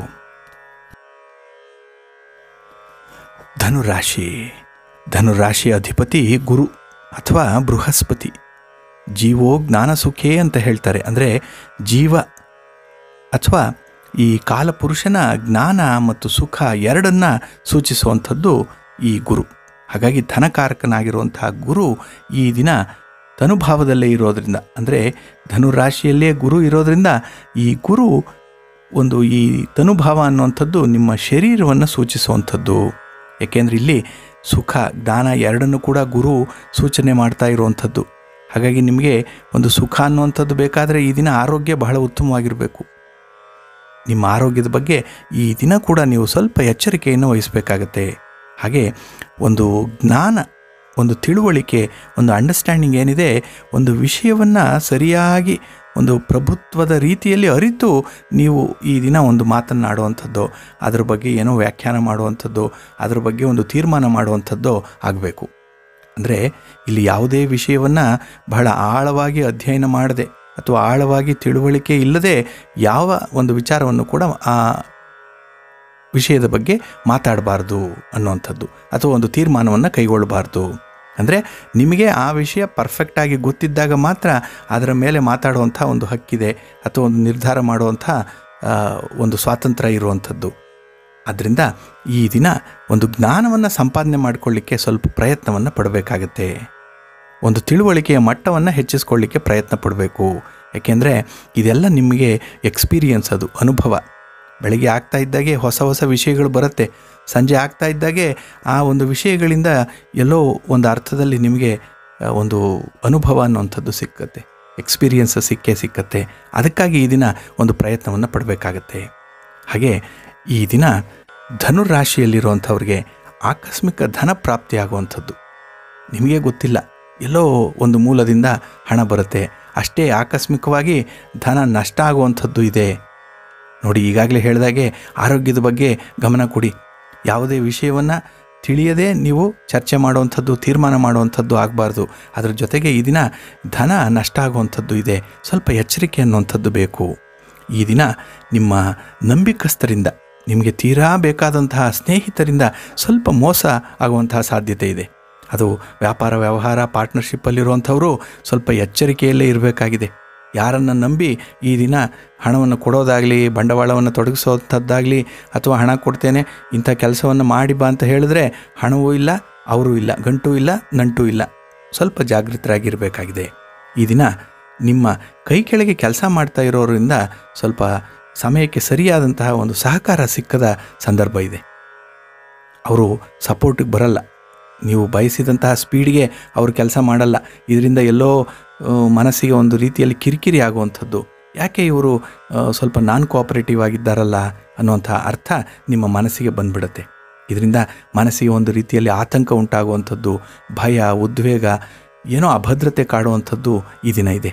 ಅದಕ್ಕಾಗಿ ಈ ದಿನ ನೀವು ಲಕ್ಷ್ಮೀ ವೆಂಕಟೇಶ್ವರ ಸ್ವಾಮಿಯ ದರ್ಶನವನ್ನು ಮಾಡಬೇಕು. ಅದರಲ್ಲೂ ತುಳಸಿಯಿಂದ ಒಂದು ಅರ್ಚನೆಯನ್ನು ಮಾಡಿಸಿ, ಈ ದಿನ ಒಳ್ಳೆಯದಾಗತ್ತೆ. ನೆನ್ನೆಯ ಗ್ರಹಣ ಮೂಲ ನಕ್ಷತ್ರ ಧನುರಾಶಿಯಲ್ಲೇ ನಡೆದಿದ್ದರಿಂದ ಶಾಂತಿ ಕಾರ್ಯವನ್ನು ಮಾಡಿಕೊಳ್ಳಿಕ್ಕೆ ಹೇಳಲಾಗಿತ್ತು. ಒಂದು ಹಳದಿ ವಸ್ತ್ರದಲ್ಲಿ ಕಡಲೆಯನ್ನು, ಕೆಂಪು ವಸ್ತ್ರದಲ್ಲಿ ಗೋಧಿಯನ್ನು ಯಥಾಶಕ್ತಿ ದಕ್ಷಿಣೆಯೊಂದಿಗೆ ದಾನ ಮಾಡಿ ಅಂತ ಹೇಳಿ. ಒಂದು ಪಕ್ಷ ದಾನ ಮಾಡಲಿಕ್ಕೆ ನೆನ್ನೆ ಅನಾನುಕೂಲವಾಗಿದ್ದಲ್ಲಿ ಈ ದಿನ ಅಂದರೆ 48 ಗಂಟೆಗಳ ಒಂದು ಅವಧಿ ಇತ್ತು ನಿಮಗೆ ದಾನ ಮಾಡಲಿಕ್ಕೆ. ಅಂದರೆ ದಾನದಿಂದ ನೇರವಾದಂಥ ಫಲ ಸಿಕ್ಕುವಂಥದ್ದು. ಇದು 3 ತಿಂಗಳ ಒಳಗೆ ಮಾಡಬಹುದು. ಆದರೂ ಕೂಡ ಈ ದಿನವೇ ಆ ಒಂದು ದಾನವನ್ನು ಮಾಡಲಿಕ್ಕೆ ಒಂದು ಪ್ರಯತ್ನವನ್ನು ಪಡಿ. ಹಾಗೆ ಭಗವಂತನಿಗೆ ಹಳದಿ ಸೇವಂತಿಗೆಯನ್ನು ಸಮರ್ಪಣೆ ಮಾಡೋದರಿಂದ ಈ ದಿನ ನಿಮಗೆ ಒಂದು ಅರ್ಥದಲ್ಲಿ ಗುರುಬಲ ಜಾಸ್ತಿ ಆಗುವಂಥದ್ದು. ಜೊತೆಗೆ ಈ ದಿನ ಒಂದು ಮಾನಸಿಕವಾಗಿ ನೆಮ್ಮದಿ ಬೇಕು, ಒಂದು ಶಾಂತಿಯ ಜೀವನ ಬೇಕು, ಆರೋಗ್ಯಯುತವಾದಂತಹ ಜೀವನ ಬೇಕು ಅಂದರೆ ಈ ಭಗವಂತನ ಆರಾಧನೆ, ಧ್ಯಾನ ಮಾಡುವಂಥದ್ದು, ಜಪ ಮಾಡುವಂಥದ್ದು, ಪಾರಾಯಣ ಮಾಡುವಂಥದ್ದನ್ನು ರೂಢಿಸ್ಕೊಳ್ಳಿ, ಒಳ್ಳೆಯದಾಗತ್ತೆ. ನಿಮ್ಮ ಅದೃಷ್ಟದ ದಿಕ್ಕು ಈ ದಿನ ಪೂರ್ವ ದಿಕ್ಕು. ಮಕರ ರಾಶಿ. ಶನಿಯ ಸ್ವಕ್ಷೇತ್ರಗಳಾದಂತಹ ಮಕರ, ಕುಂಭಗಳಲ್ಲಿ ಉಚ್ಚ ಕ್ಷೇತ್ರವಾದಂತಹ ತುಲಾ ರಾಶಿಯಲ್ಲಿಯೋ ಅಥವಾ ಗುರುಕ್ಷೇತ್ರಗಳಾದಂತಹ ಧನಸ್ಸು, ಮೀನಗಳಲ್ಲಿಯೋ ಈ ಶನಿ ಇದ್ದರೆ ವ್ಯಕ್ತಿಯ ಐಹಿಕ ದುಃಖದ ಅನುಭವ ಕಡಿಮೆಯಾಗತ್ತೆ ಅನ್ನುವಂಥದ್ದನ್ನು ಈ ಜ್ಯೋತಿಷ್ಯರು ಹೇಳುವಂಥ ಮಾತು. ಹಾಗೆ ಈ ದಿನ ಧನುರಾಶಿಯಲ್ಲಿರುವಂಥ ಶನಿಯಿಂದ ನಿಮ್ಮ ದುಃಖಗಳು ಕಡಿಮೆ ಆಗುವಂಥದ್ದು. ಶನಿಗೆ ಬುಧ ಮತ್ತು ಶುಕ್ರರು ಮಿತ್ರರು. ಈ ದಿನ ಶುಕ್ರ ಇರುವಂಥದ್ದು ಮಕರದಲ್ಲೇ, ಹಾಗೆ ಬುಧ ಇರುವಂಥದ್ದು ಧನುರಾಶಿಯಲ್ಲಿ. ಅದರಲ್ಲೂ ಈ 12ರ ಸ್ಥಾನದಲ್ಲಿ, ದ್ವಾದಶದಲ್ಲಿ ಇರೋದರಿಂದ ಈ ಬುಧ ವಿಶೇಷವಾದಂಥ ಒಂದು ಶಕ್ತಿಯನ್ನು ನಿಮಗೆ ಕೊಡುವಂಥದ್ದು, ವಾಕ್ ಶಕ್ತಿಯನ್ನು ಕೊಡುವಂಥದ್ದು. ಹಾಗಾಗಿ ಈ ದಿನ ನಿಮ್ಮ ಮಾತಿನಲ್ಲಿ ಜಯಗಳಿಸುವಂಥದ್ದಿದೆ ನೋಡಿ. ನಿಮ್ಮ ಮಾತೇ ಈ ದಿನ ನಿಮಗೆ ಪ್ರಮುಖವಾದಂಥ ಒಂದು ಅಸ್ತ್ರವಾಗುತ್ತೆ. ಹಾಗೆ ಎಷ್ಟೋ ಸಮಸ್ಯೆಗಳನ್ನು ಮಾತಿನಿಂದ ಬಗೆಹರಿಸ್ಕೊಳ್ತೀರಿ. ಎಷ್ಟೋ ಒಂದು ತಿಳುವಳಿಕೆಯನ್ನು, ಒಂದು ಮಿಸ್ಅಂಡರ್ಸ್ಟ್ಯಾಂಡಿಂಗ್ ಇದ್ದರೆ ಅದು ಮಾತು ನಿಮ್ಮ ಸಹಾಯಕ್ಕೆ ಬರುವಂಥದ್ದು. ಆದ್ದರಿಂದ ಈ ದಿನ ಯಾವುದೇ ಒಂದು ಅಡ್ಡಿ ಆತಂಕಗಳು ನಿಮ್ಮ ಮಾತಿನಿಂದಲೇ ದೂರ ಆಗುವಂತಹ ಸಾಧ್ಯತೆ ಈ ದಿನ ತುಂಬ ಇದೆ. ಹಾಗೆ ಈ ಶುಕ್ರ ನಿಮ್ಮಲ್ಲೇ ಇರೋದರಿಂದ, ಅದರಲ್ಲೂ ಈ ತನುಭಾವದಲ್ಲೇ ಇರೋದರಿಂದ ಒಂದು ದಾಂಪತ್ಯದಲ್ಲಿ ಸುಖ ಅನ್ನುವಂಥದ್ದು ತುಂಬ ಇದೆ. ಅದರಲ್ಲೂ ಒಂದು ಬಲಾಬಲಗಳನ್ನು ನೋಡಿ ಸುಖ ಸಿಕ್ಕುವಂಥದ್ದು. ನೀವು ಎಷ್ಟರ ಮಟ್ಟಿಗೆ ನಿಮ್ಮ ಒಂದು ಪ್ರೇಯಸಿಗೆ ಅಥವಾ ನಿಮ್ಮ ಪತ್ನಿಗೆ ಒಂದು ಸುಖವನ್ನು ಅಥವಾ ಒಂದು ಕಂಫರ್ಟಬಲ್ನೆಸ್ಸನ್ನು ಕೊಡ್ತೀರೋ ಅಷ್ಟೇ ನಿಮಗೆ ವಾಪಸ್ಸು ಸಿಕ್ಕುವಂಥದ್ದು. ಹಾಗಾಗಿ ಒಂದು ಬಿತ್ತಿದಂತೆ ಬೆಳೆ ಅಂತ ಹೇಳ್ತಾರೆ. ಹಾಗಾಗಿ ನೀವು ಸುಖವನ್ನೇ ಅವ್ರಿಗೆ ಕೊಡ್ದಿರ ಸುಖವನ್ನೇ ಬಯಸಿದರೆ ಅದಾಗೋದಿಲ್ಲ. ಹಾಗಾಗಿ ಪರಸ್ಪರ ಒಂದು ಅಂಡರ್ಸ್ಟ್ಯಾಂಡಿಂಗ್ ಅನ್ನುವಂಥದ್ದು ಈ ದಿನ ತಿಳುವಳಿಕೆ ಇರಬೇಕಾಗಿದೆ. ಹಾಗಾಗಿ ನೀವು ಯಾವ ಬೀಜವನ್ನು ಬಿತ್ತುತ್ತೀರೋ ಅದೇ ಬೆಳೆಯನ್ನು ನೀವು ಪಡ್ಕೊಳ್ತೀರಿ ಅನ್ನುವಂಥದ್ದನ್ನು ಸ್ವಲ್ಪ ಜ್ಞಾಪಕ ಇಟ್ಕೊಳ್ಳಿ. ಹಾಗೆ ಈ ದಿನ ಪಾಲುದಾರಿಕೆ ವ್ಯವಹಾರದಲ್ಲಿ ಅಧಿಕವಾದಂಥ ಒಂದು ಲಾಭ ಇದೆ. ಪಾರ್ಟ್ನರ್ಶಿಪ್ಪಲ್ಲಿರುವಂಥವ್ರಿಗೆ ತುಂಬ ಒಳ್ಳೆಯ ಒಂದು ಲಾಭಾಂಶ. ಹಾಗೆ ಈ ಭೂಮಿಯನ್ನು ಅಂದರೆ ರಿಯಲ್ ಎಸ್ಟೇಟ್ನಲ್ಲಿ ಕೆಲಸ ಮಾಡ್ತಾ ಇರುವಂಥವ್ರಿಗೂ ಕೂಡ ಹೆಚ್ಚಿನ ಲಾಭ ಅನ್ನುವಂಥದ್ದಿದೆ. ಈ ದಿನ ನಿಮ್ಮ ಸಂಗಾತಿಯಿಂದ ತುಂಬ ಅನುಕೂಲಗಳು ಸಿಕ್ಕುವಂಥದ್ದು. ಅವರ ಮಾರ್ಗದರ್ಶನ, ಒಂದು ಸಲಹೆ ಏನಿದೆ ಅದು ಕೆಲವು ಸಮಯ ಚುಚ್ಚು ಮಾತುಗಳನ್ನು ನಿಮ್ಮ ಬಗ್ಗೆ ಆಡಿದ್ರೂ ಕೂಡ ಅವರು ಹೇಳುವಂಥ ಒಂದು ಮಾರ್ಗದರ್ಶನ ಈ ದಿನ ನಿಮಗೆ ವಿಶೇಷವಾಗಿ ಒಂದು ರಕ್ಷಣೆ ಇದ್ದಂತೆ. ಅದು ನಿಮ್ಮ ಒಂದು ಕೆಲಸ ಕಾರ್ಯಗಳಿಗೆ ಪೂರಕವಾಗಿರುವಂಥದ್ದು. ಅದೇ ಬೆನ್ನೆಲುಬು ನಿಮಗೆ. ಈ ದಿನ ಸ್ನೇಹಿತರಿಂದ ಉದ್ಯೋಗದ ಭರವಸೆ ಸಿಕ್ಕುವಂಥದ್ದು. ಉದ್ಯೋಗಾಕಾಂಕ್ಷಿಗಳಿಗೆ ನಿಮ್ಮ ಸ್ನೇಹಿತರೇ ಈ ದಿನ ಬಂದು ಸಹಾಯ ಮಾಡುವಂಥ ಸಾಧ್ಯತೆ ಇದೆ. ಅವರೇ ಎಲ್ಲೋ ಒಂದು ರೆಫರೆನ್ಸನ್ನು ಕೊಡ್ತಾರೆ, ಇಂಥ ಕಡೆ ಒಂದು ಕೆಲಸ ಇದೆ, ಉದ್ಯೋಗ ಇದೆ ಅನ್ನುವಂಥದ್ದು. ಹಾಗಾಗಿ ಈ ದಿನ ಉದ್ಯೋಗದ ಒಂದು ಸಮಸ್ಯೆ ಅನ್ನುವಂಥದ್ದು ನಿವಾರಣೆ ಆಗುತ್ತೆ ನಿಮ್ಮ ಸ್ನೇಹಿತರ ಮೂಲಕ. ಗಣ್ಯ ವ್ಯಕ್ತಿಗಳಿಂದ ಅಥವಾ ಹಿರಿಯರಿಂದ ಹಣಕಾಸು ಒಂದು ಸಹಾಯ ಸಿಕ್ಕುವಂಥ ಸಾಧ್ಯತೆ ಈ ದಿನ ಇದೆ. ನಿಮ್ಮ ವ್ಯಾಪಾರ ವ್ಯವಹಾರಗಳಿಗೆ ಸ್ವಲ್ಪ ಬಂಡವಾಳ ಬೇಕು ಅಂತ ಆದರೆ ಯಾರೋ ಹಿರಿಯರು ಬಂದು ನಿಮಗೆ ಸಹಾಯ ಮಾಡುವಂಥದ್ದು ಈ ದಿನ ಇದೆ. ಜೊತೆಗೆ ನೀವು ಉದ್ಯೋಗ ಮಾಡ್ತಾ ಇರುವಂಥ ಸ್ಥಳದಲ್ಲಿ ಒಂದು ಗೌರವ ಸನ್ಮಾನ ಸಿಕ್ಕುವಂಥದ್ದು ನಿಮ್ಮ ಕೆಲಸ ಕಾರ್ಯಗಳಿಗೆ. ಆದರೆ ನಿಮ್ಮ ಮೇಲಧಿಕಾರಿಗಳಿಂದ ಸ್ವಲ್ಪ ಕಿರಿಕಿರಿ ಅನ್ನುವಂಥದ್ದು ಇದ್ದೇ ಇದೆ, ಕೆಲಸದ ಒತ್ತಡ ಇದೆ. ಆದರೂ ಅದರ ಮಧ್ಯೆ ಒಂದು ಗೌರವ ಸಿಕ್ಕಿದಾಗ ಒಂದು ನೆಮ್ಮದಿ, ಒಂದು ಪ್ರಶಾಂತವಾದಂಥ ಜೀವನ ಮಾಡಬೇಕು ಅನ್ನುವಂಥ ಅಭಿಲಾಷೆ ಈ ದಿನ ಜಾಸ್ತಿ ಆಗುತ್ತೆ. ಹಾಗೆ ನೆನ್ನೆಯ ಸೂರ್ಯಗ್ರಹಣದಿಂದ ನೀವು ಎಳ್ಳೆಣ್ಣೆಯನ್ನು ದಾನ ಮಾಡಿ ಅಂತ ಹೇಳ್ತು ನಿಮ್ಮ ಶಾಂತಿ ಕಾರ್ಯವನ್ನು ಮಾಡಿಕೊಳ್ಬೇಕಂತ ಸಂದರ್ಭದಲ್ಲಿ. ಹಾಗಾಗಿ ಈ ದಿನ ನವಗ್ರಹಗಳ ದರ್ಶನವನ್ನು ಮಾಡಿ ಆಂಜನೇಯ ಸ್ವಾಮಿಗೆ ಒಂದು ವೀಳ್ಯದೆಲೆ ಹಾರವನ್ನು ಸಮರ್ಪಣೆ ಮಾಡಿ. ನೆನ್ನೆ ಮಾಡಿಲ್ಲ ಅಂದರೆ ಈ ದಿನ ಸ್ವಲ್ಪ ಪ್ರಯತ್ನ ಪಡಿ. ಈ ದಿನ ಆಗಲಿಲ್ಲ ಅಂದರೆ ನಾಳೆನಾದರೂ ಮಾಡಿ, ಒಳ್ಳೆಯದಾಗತ್ತೆ ನಿಮಗೆ. ಅದರ ಜೊತೆಗೆ ಈ ದಿನ ನೀವು ಶಂಖಪುಷ್ಪವನ್ನು ಶನೇಶ್ವರನಿಗೆ ಅರ್ಪಿಸೋದ್ರಿಂದ ವಿಶೇಷ ಫಲ ನಿಮ್ಮದಾಗತ್ತೆ. ನಿಮ್ಮ ಅದೃಷ್ಟದ ದಿಕ್ಕು ಈ ದಿನ ನೈಋತ್ಯ ದಿಕ್ಕು. ಕುಂಭರಾಶಿ. ಅಪುತ್ರಸ್ಯ ಗೃಹಂ ಶೂನ್ಯಂ ಸನ್ಮಿತ್ರರಹಿತಸ್ಯ ಚ ಮೂರ್ಖಸ್ಯ ಹೃದಯಂ ಶೂನ್ಯಂ ಸರ್ವಶೂನ್ಯ ದರಿದ್ರತಾ. ಹಿರಿಯರು ಹೇಳಿರುವಂಥ ಮಾತು. ಅಂದರೆ ಮಕ್ಕಳಿಲ್ಲದ ಮನೆ ಶೂನ್ಯವಾಗಿರುತ್ತೆ. ಇಲ್ಲಿ ಶೂನ್ಯ ಅಂದರೆ ಬರಡಾಗಿರುವಂಥದ್ದು, ನಿಸ್ಸಾರವಾಗಿರುವಂಥದ್ದು, ಖಾಲಿ ಇರುವಂಥದ್ದು.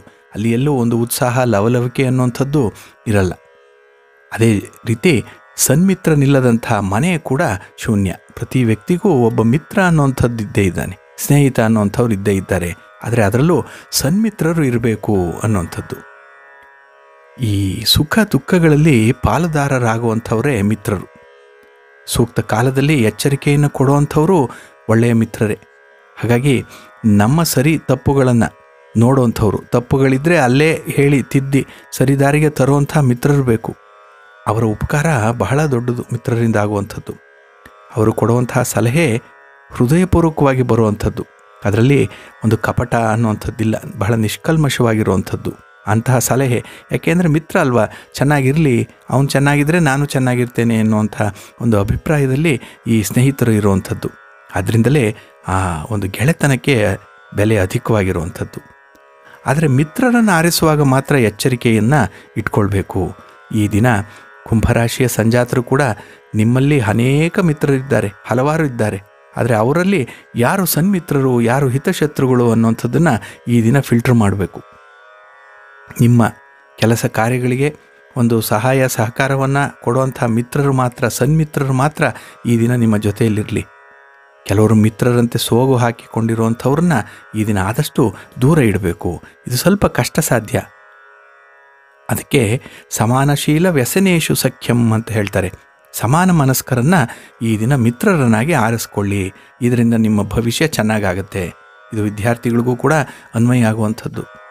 ಯಾರೇ ನಿಮ್ಮ ಮಿತ್ರರನ್ನು ಸ್ನೇಹಿತರನ್ನು ಆರಿಸ್ಕೊಳ್ಳೋ ಸಂದರ್ಭ ಬಂದರೂ ಅವರು ನಿಮಗೆ ಎಷ್ಟರ ಮಟ್ಟಿಗೆ ಸರಿ ಹೊಂದುತ್ತಾರೆ ಅನ್ನುವಂಥದ್ದನ್ನು ಮೊದಲು ನೋಡಿ ತದನಂತರ ಆಯ್ಕೆ ಮಾಡಿಕೊಳ್ಳಿ. ಅವರನ್ನು ಈ ದಿನ ನಂಬಿ, ಅಂಥವ್ರನ್ನು ಸನ್ಮಿತ್ರರನ್ನು. ಯಾರ್ಯಾರನ್ನೋ ನೀವು ಮಿತ್ರರು ಅಂತ ಹೇಳಿ ನಂಬಿ ಯಾವುದೋ ಒಂದು ಭರವಸೆಯನ್ನು ಅವರಿಂದ ಪಡೆದು ಅಲ್ಲಿಗೆ ನಿಮ್ಮ ಅಭಿವೃದ್ಧಿ ಕುಂಠಿತ ಆಗುವಂಥದ್ದು, ಸ್ವಲ್ಪ ಎಚ್ಚರಿಕೆ ಅನ್ನುವಂಥದ್ದು ಈ ದಿನ ಬೇಕು. ಹಾಗೆ ಈ ದಿನ ಉದ್ಯೋಗ ಸ್ಥಳದಲ್ಲಿ ಬಹಳ ವಿಶೇಷವಾದಂಥ ಸ್ಥಾನಮಾನ ಇದೆ. ಕಷ್ಟಪಟ್ಟು ದುಡಿತಾ ಇದ್ದೀರಿ, ಆದರೆ ಅಲ್ಲಿ ನಿಮಗೆ ಶತ್ರುಗಳ ಕಾಟ ಇರುವಂಥದ್ದು ನೋಡಿ, ಅಲ್ಲೂ ಕೂಡ ನಿಮ್ಮನ್ನು ಬಿಡ್ತಾ ಇಲ್ಲ. ಜೊತೆಗೆ ಈ ದಿನ ನಿಮ್ಮ ರಾಶ್ಯಾಧಿಪತಿ ಶನಿ ಏಕಾದಶ ಸ್ಥಾನದಲ್ಲಿ, ಅಂದರೆ ಧನುರಾಶಿಯಲ್ಲಿರೋದ್ರಿಂದ ಏಕಾದಶವನ್ನು ಲಾಭ ಸ್ಥಾನ ಅಂತ ಹೇಳ್ತಾರೆ. ಹಾಗಾಗಿ ಶತ್ರುಸ್ಥಾನ ಕೂಡ. ಈ ದಿನ ನಿಮ್ಮ ಶತ್ರುಗಳು ನಿಮಗೆ ಕಾಟವನ್ನು ಕೊಡುವಂಥದ್ದು ಜಾಸ್ತಿ ಆಗುತ್ತೆ. ಅದರಲ್ಲೂ ಉದ್ಯೋಗ ಸ್ಥಳದಲ್ಲಿ ಏನೋ ನಿಮ್ಮ ಬಗ್ಗೆ ಕತ್ತಿಯನ್ನು ಮಸೆಯುವಂಥವ್ರು ಇದ್ದಾರೆ. ಒಂದು ಶೀತಲ ಸಮರ ಅಂತ ನಡೀತಾನೆ ಇದೆ. ಹಾಗಾಗಿ ನಿಮ್ಮ ಶ್ರೇಯಸ್ಸು, ನಿಮ್ಮ ಅಭಿವೃದ್ಧಿ, ನಿಮ್ಮ ಪ್ರಗತಿಯನ್ನು ಕಂಡು ಹೊಟ್ಟೆ ಉರಿ ಪಡ್ತಾ ಇರುವಂಥ ಈ ಶತ್ರುಗಳು ಈ ಶತ್ರು ಸ್ಥಾನದಲ್ಲಿ, ಅದರಲ್ಲೂ ವಿಶೇಷವಾಗಿ ಧನುರಾಶಿಯಲ್ಲಿರುವಂಥ ಶನಿಯಿಂದ ಈ ಒಂದು ಕಂಟಕ ಅನ್ನುವಂಥದ್ದು ನಿಮಗೆ ಬರುತ್ತೆ. ಆದ್ದರಿಂದ ಸ್ವಲ್ಪ ಎಚ್ಚರಿಕೆ ಈ ದಿನ ಇರಬೇಕು. ಹಾಗೆ ಲಾಭ ನಷ್ಟ ಸಮ ಪ್ರಮಾಣದಲ್ಲಿರುವಂಥದ್ದು, ಇದು ವ್ಯಾಪಾರಿಗಳು ಇದನ್ನು ಸ್ವಲ್ಪ ಅರ್ಥೈಸ್ಕೊಳ್ಬೇಕಾಗಿದೆ. ಈ ದಿನ ಅಧಿಕಾರಿಗಳಿಂದ ಸಮಸ್ಯೆ ಆಗುವಂಥದ್ದು, ನಿಮ್ಮ ಉದ್ಯೋಗ ಸ್ಥಳದಲ್ಲೋ ಅಥವಾ ನಿಮ್ಮ ಒಂದು ಕೆಲಸ ಕಾರ್ಯಗಳ ಸಂದರ್ಭದಲ್ಲಿ ಏನು ಮೇಲಧಿಕಾರಿಗಳು ಅಂತ ಇದ್ದಾರೆ ಅವರುಗಳಿಂದ ನಿಮಗೆ ಒಂದು ರೀತಿಯಲ್ಲಿ ಕಿರಿಕಿರಿ ಆಗುವಂಥದ್ದು. ಹಿಡಿದ ಕೆಲಸ ಯಶಸ್ವಿ ಆಗ್ತಾ ಇಲ್ಲ. ಬಹಳ ದಿನಗಳಿಂದ ಕೆಲಸದ ಹಿಂದೆ ಇದ್ದೀರಿ, ಆದರೂ ಈ ದಿನ ಕೂಡ ಏನೋ ಒಂದು ಕಿರಿಕಿರಿಯಲ್ಲಿಯ ಸಮಸ್ಯೆಯಿಂದ ಅದು ಅಷ್ಟಕ್ಕೆ ನಿಲ್ಲುವಂಥ ಸಾಧ್ಯತೆ ಈ ದಿನ ಇದೆ. ಹಾಗೆ ಕಾರ್ಮಿಕರಿಂದ ನಷ್ಟ ಉಂಟಾಗುವಂಥದ್ದು ನಿಮಗೆ ಇದೊಂದು ಈ ದಿನ ದೊಡ್ಡ ಪೆಟ್ಟೆ. ಯಾಕೆಂದರೆ ಲಾಭ ಅನ್ನುವಂಥದ್ದು ಬರಬೇಕಾದ್ರೆ ನಿಮ್ಮ ಜೊತೆ ಕೆಲಸ ಮಾಡುವಂಥವರು ಒಂದು ಸಮಯವನ್ನು ವ್ಯರ್ಥ ಮಾಡದೆ ಕೆಲಸವನ್ನು ಮಾಡಬೇಕು. ಆದರೆ ಈ ದಿನ ನಿಮಗೆ ಅವರಿಂದ ಸ್ವಲ್ಪ ಅಸಹಕಾರ ಇರೋದರಿಂದ ಸ್ವಲ್ಪ ನಷ್ಟದ ಬಾಬ್ತು ಜಾಸ್ತಿಯೇ ಆಗುತ್ತೆ. ಹಾಗೆ ನೆನ್ನೆಯ ಸೂರ್ಯಗ್ರಹಣದ ಒಂದು ಶಾಂತಿ ಕಾರ್ಯದಲ್ಲಿ ಎಳ್ಳು ಬತ್ತಿಗಳನ್ನು ಶನೇಶ್ವರನ ದೇವಾಲಯದಲ್ಲಿ ಹೊತ್ತಿಸಿ ಬನ್ನಿ ಅಂತ ಹೇಳಲಾಗಿತ್ತು. ಹಾಗಾಗಿ ನೆನ್ನೆ ಮಾಡದೇ ಇದ್ದರೆ ಈ ದಿನ ಮತ್ತು ನಾಳೆ ಎರಡೂ ದಿನ ಕೂಡ ನೀವು ಎಳ್ಳು ಬತ್ತಿಗಳನ್ನು ಹೊತ್ತಿಸಿ ಬನ್ನಿ, ನವಗ್ರಹ ಸ್ತೋತ್ರವನ್ನು ಪಠನೆ ಮಾಡಿ ಮತ್ತು ಕಬ್ಬಿಣದ ಬಾಣಲೆ ಅದನ್ನು ಒಂದು ಎಳ್ಳೆಣ್ಣೆಯ ಜೊತೆ ದಾನ ಮಾಡಿ ಯಥಾಶಕ್ತಿ ದಕ್ಷಿಣೆಯೊಂದಿಗೆ.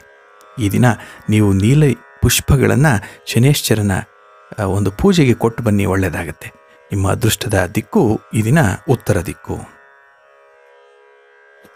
ಮೀನರಾಶಿ.